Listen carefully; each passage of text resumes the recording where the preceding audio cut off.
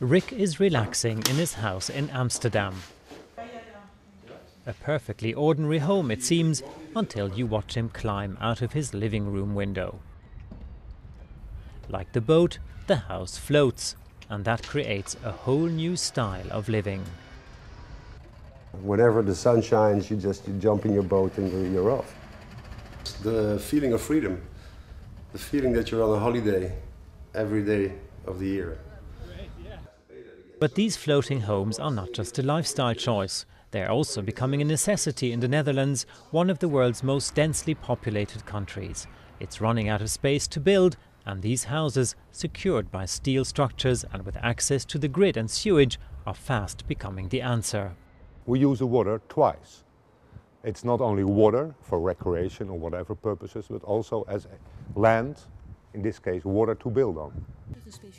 Architects say building on the water is the future in the Netherlands, which is very vulnerable to rising sea levels that come with climate change.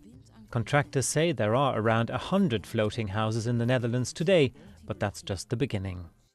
We would like to build a lot more because the people like it, and I think it's a very nice way to live, and you have one of the solutions against the rising level of the water.